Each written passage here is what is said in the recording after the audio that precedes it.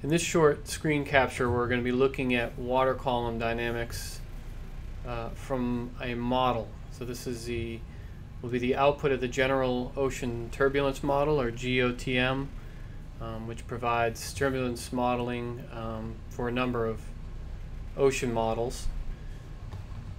This is a simulation of the water column at Ocean Weather Station Papa. It's one of their standard validation test cases. It's just here we're looking at 1 year simulation. OWS Papa's somewhere in the North Pacific. It's maybe off the coast of Washington at about 50 degrees north. The water there is 250 meters deep, and that's going to be the y-axis and most of these images here. And what you're seeing here is, for example, the density variation in the water column over the course of this year, which happened to be 1962. Over the course of this year, in days on the x-axis. All four of these charts have the same x-axis, and the z-axis is the z-coordinate, or the y-axis is the z-coordinate in meters. So you see here we start off with the initial conditions, and at the onset of summer, where we have weaker winds and net positive heat flux, you start to see the density decrease, and you see this reflected in the temperature field. At this site, salinity only weakly modifies density. It strongly just reflects temperature except below this layer. So the density, the salinity increases when you get below about 100 meters, and it stays that way consistently all year. So this change in density is a reflection of the salinity, but in the upper 100 meters, it's pretty much a reflection of the temperature fields. So let me start with the forcing. It's forced by winds and heat flux, and the model does assimilate data in order to constrain it, but I won't talk about that. This is the wind stress in pascals.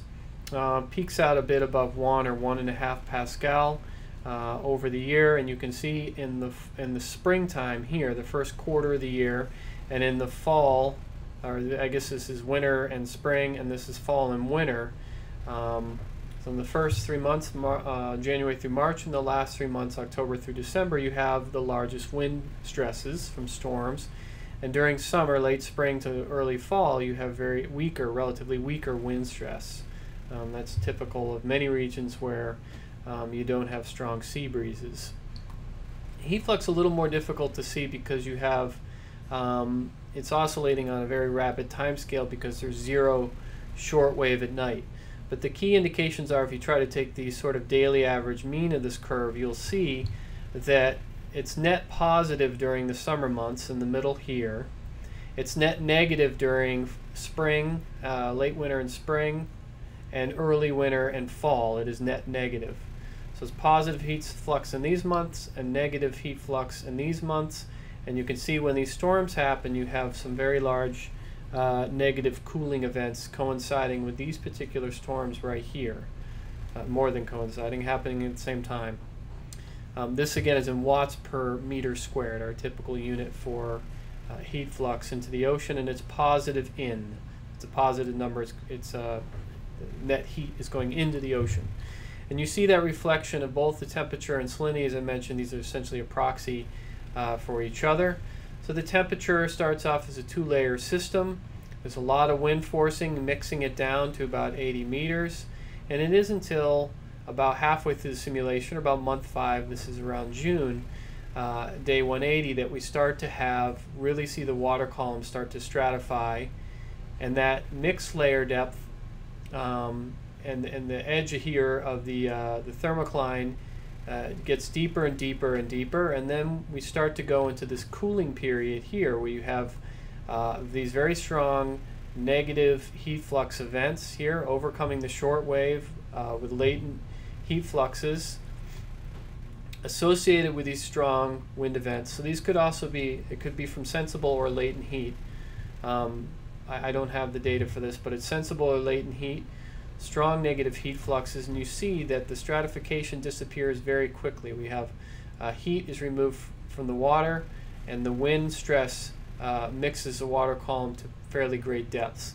We see after an annual cycle we don't return to the original conditions, and that's for two reasons. One is this is a model which is not perfect in terms of the forcing, and we have zero horizontal advection. It's a 1D model, and the net heat flux is positive. It works out to about 25 watts per meter squared.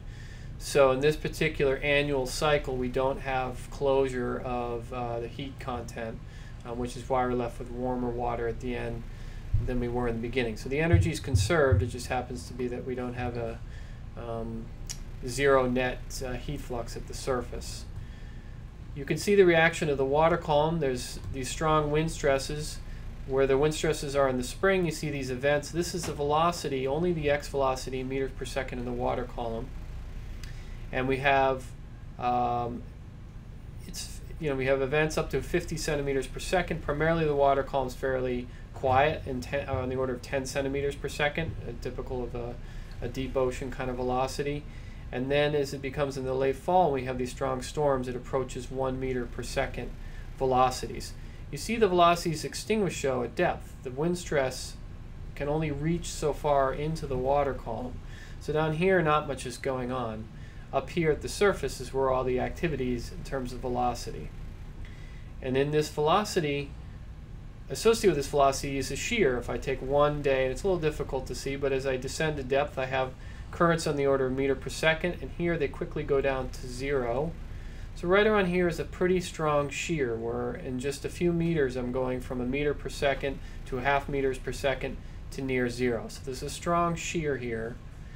And associated with that strong shear is the production of turbulence. Now a proxy for the mixing that's a result of that turbulence in the water column is what we call the eddy viscosity. And it has units of mixing at meters squared per second, kinematic rate. And we have, you see these strong events coinciding with the winds. As summer comes, we have stratification, which essentially extinguishes the mixing. So this stratification means we have very light, I should go over here, lighter waters on top of heavier waters.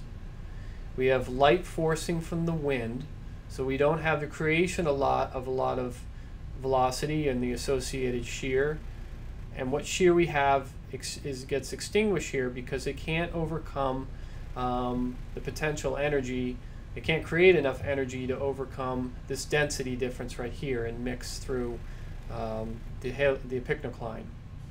So it's extinguished. We don't have very strong mixing. It is until we have enough cooling to decrease the density of the upper layers of the surface here, and associated with that cooling is strong wind stress. So it's sort of a double effect that will lead to strong mixing again at the surface to try to recover the water column back towards essentially its initial wintertime condition.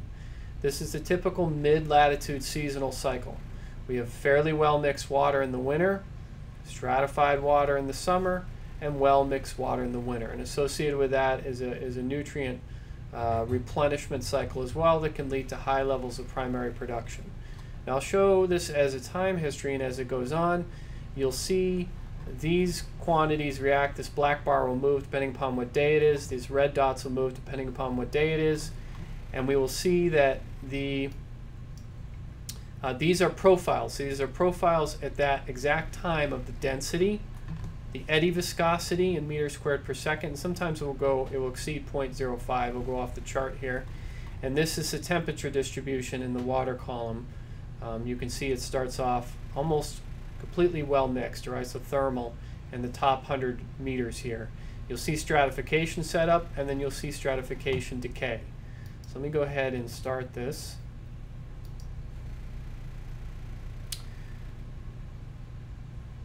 We're proceeding on. We're getting into February now, and we have some strong wind events.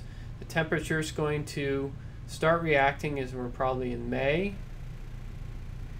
And now we're getting into late May. And now we're approaching June, and you start to see the stratification form. The upper layers are warming. Not much happening down here at depth. Now we have strong stratification, weak eddy viscosity. Still this is the strongest stratification right now. The mixed layer, the thermocline will drop down. We'll mix in as we're putting more heat in. and it will decay quite rapidly. Now we're starting to hit the fall storms. We hit one storm, and now we're hitting another storm, and you can see the thermocline here erode. Our temperatures are dropping, and that wind energy is mixing the water column down, and it's approaching its original values. Let me stop because it just looped. So that's just a typical simulation. I picked 1 year from this water column model. It's an open ocean simulation, but it's a good representation of mid-latitude. You could think about this being the interior of the Gulf of Maine. This could be a Jordan Basin simulation, for example, except that the Gulf of Maine has a stronger salinity influence, but the ideas are quite